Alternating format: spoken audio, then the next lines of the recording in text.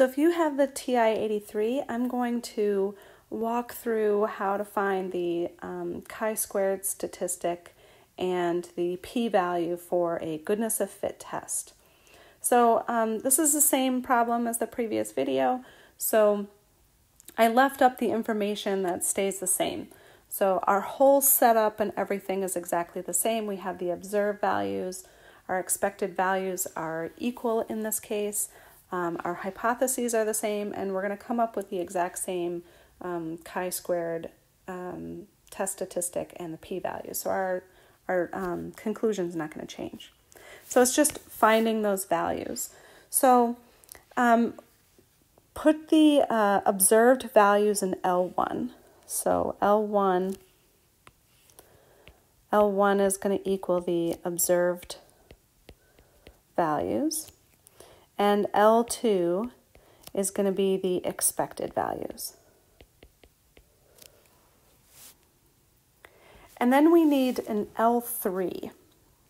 So put the cursor, I wish I could show you my calculator, put the cursor at the very, very, very top where it says L3 and type equals, and your formula is that you're going to have so put parentheses, L1 minus L2 squared, so you're going to hit the squared button on your calculator, divided by L2.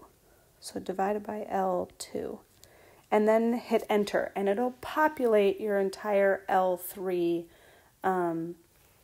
list. And if you do that right, then in that column under L3, you should have like 0.2083, 1.875, 0, 0.3, and 2.1333. So to find the chi-squared test statistic, we want to sum these up. So to sum, you're going to go to list, which is second, excuse me, second stat, which is list.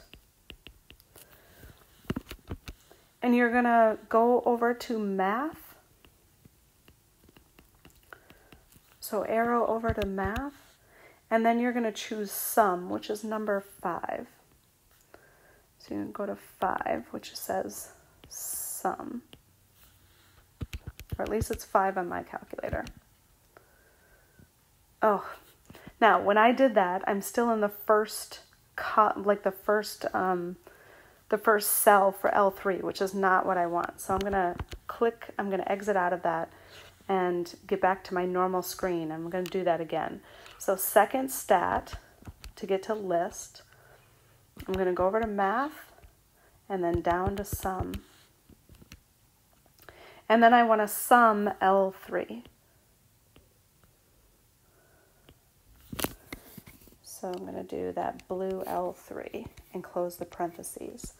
And you will get 4.517. So that is your test statistic, your chi-squared test statistic. Now you need your p-value. So to find the p-value,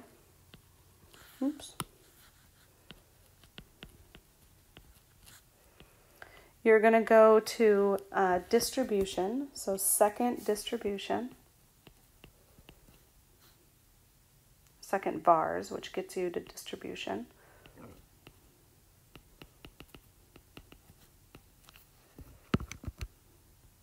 And you're going to go down to chi-squared CDF. So mine is number 8.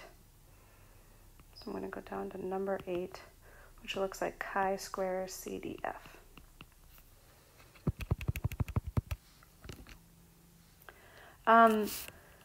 The lower limit is always whatever your chi-squared statistic is. So it's going to be 4.517 for the lower. The upper is always infinity. So I'm just going to put a bunch of 9s.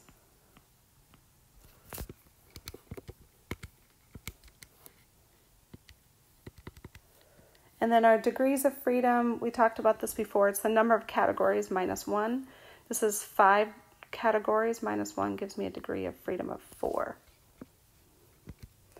And then hit paste and enter, and you will get your p-value of 0.34.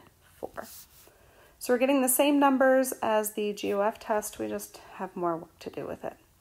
And then of course we go through the same conclusion.